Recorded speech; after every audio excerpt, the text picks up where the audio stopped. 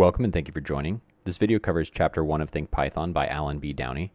You can check the description for links to a PDF of the textbook, a copy of these slides, and a copy of a notebook to follow along.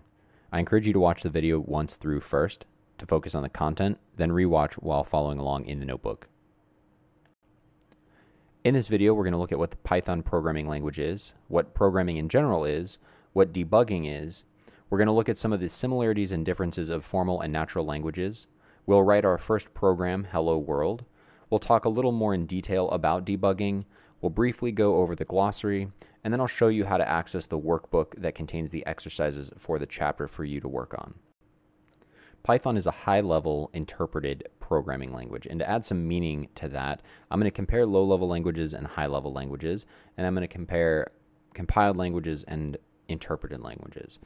Low-level languages are languages like binary, machine code, and assembly.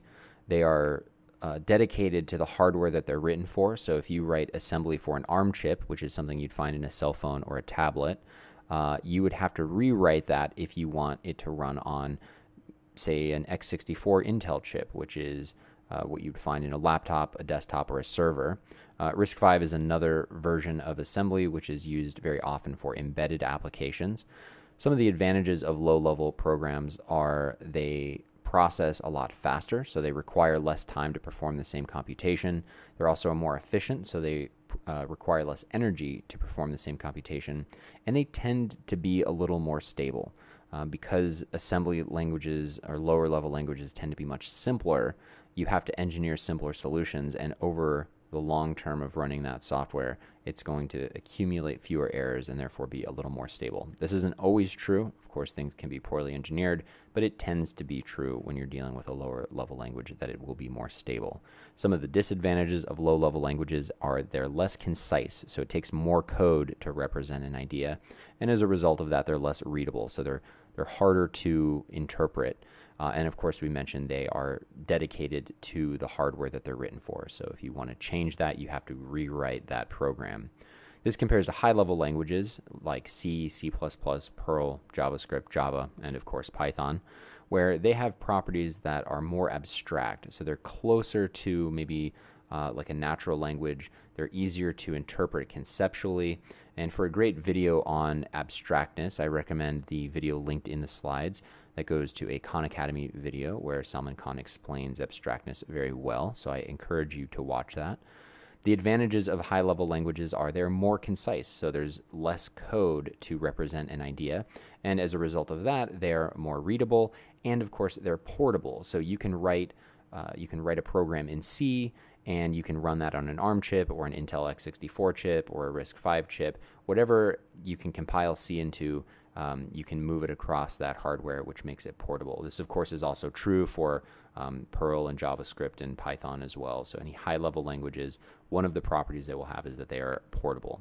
Some of the disadvantages are the processing time and the efficiency. So it's going to take more time and more energy to perform a computation in a high-level language than it will in a low-level language. Next, I want to talk about layers of abstraction. So the lowest layer of abstraction is the CPU, because this is the thing that exists in the material world. CPU is made up of a bunch of transistors, which are something that can either hold a charge or not hold a charge. And we use the bit, which is the fundamental unit of information theory, to represent whether it holds a charge or doesn't hold a charge. By convention, it's a 0 if it has no charge and a 1 if it has a charge. Our next layer of abstraction is machine code. So these are just patterns of binary or hex. Hex is a little easier for a human to interpret because they don't have to remember a bunch of zeros and ones. They can have kind of like shorter representations of things. But this is kind of why low-level languages are locked into their hardware, right? You have assembly, which could use one set of symbols or mnemonics to represent various patterns of hex or binary, and then another CPU manufacturer might use a different set of patterns and symbols to represent the same ideas. So if you wanted to write a program on a new piece of hardware, you'd have to translate that entire program. And this is the big innovation of compiled languages. This is where we start to get portability. You can just write a program in one language like C or Java, and then it would rely on a compiler to translate that down into whatever specific assembly, machine code, whatever, for whatever specific hardware you want to write that code for. So you have one language and that can translate to multiple different types of hardware, therefore being portable.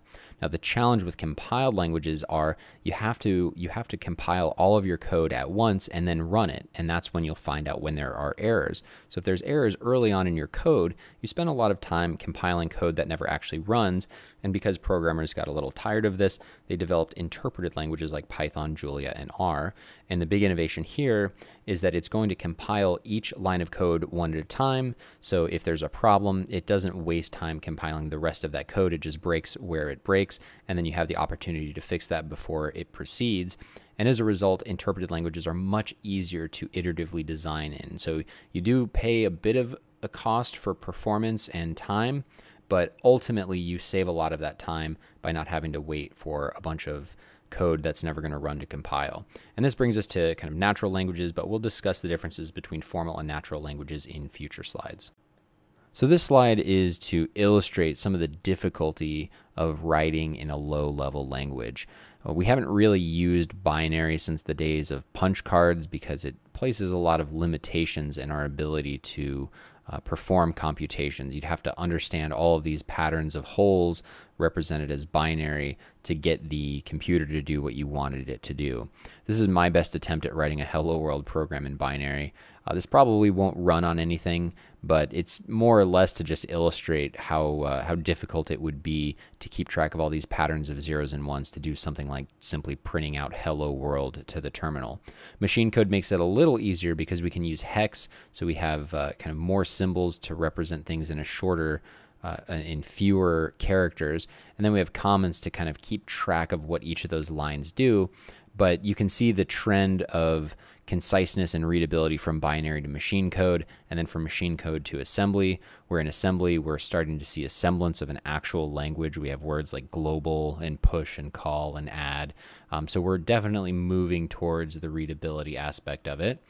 And then we get into the higher level languages like C. Again, much more concise, much more readable, but nothing compared to Python. Python is literally just print hello world. You got a little bit of syntax here with the parentheses and the single quotes here, but this is why Python is such a great language to learn. It's still very powerful, but it's also very approachable, readable, and concise. So I already kind of touched on the difference between compiled and interpreted languages. Interpreted languages allow you to sacrifice some performance and efficiency to save a lot of time in waiting for code to be compiled, but I want to give you a more specific definition of each of these here. So compiled languages translate all of the source code into object code at the same time, and then it's run by a hardware executor. Interpreted languages process the program a little at a time, alternately reading lines and performing computations. A program is a sequence of instructions that specifies how to perform a computation. This could be mathematical or symbolic computation, but in either case it comes down to the basic functions of input, output, math, conditional execution, which we model with if statements, and repetition, which we model with loops. Computation is the process of breaking a large, complex task into smaller subtasks until those subtasks are simple enough to be performed with a mix of these basic instructions. This can also be thought of as formalized critical thinking. If you want to watch a really interesting and informative video on computer science, I recommend checking out the Art of the Problem video linked in the slides. Programming is very error-prone, and this could be from your day-to-day typos that everyone makes all the way up to very complex and challenging semantic errors. Programming errors are called bugs, and the process of tracking them down is called debugging. There are three kinds of errors you'll run into: syntax, runtime, and semantic, and it's useful to distinguish between them in order to track them down more quickly. Syntax refers to the structure of a program and the rules about that structure. If there's a single syntax error in your program, Python will display an error message and quit running that code, and you won't be able to run that program successfully until you fix all of the syntax errors. As you gain experience, it will feel more like spell check. You'll make fewer errors and find them faster. Runtime errors are errors that don't appear until after the program has started running. These are also called exceptions. Runtime errors are rare in the simple programs that you'll see in the early chapters, so you'll encounter them in greater detail in later chapters. Semantic errors won't necessarily generate any error messages, but it's going to do what you told it to do rather than what you wanted it to do. So the meaning of the program or its semantics are incorrect. They can be very tricky to debug, and they require you to work backwards by looking at the output of the program and trying to figure out what it is doing.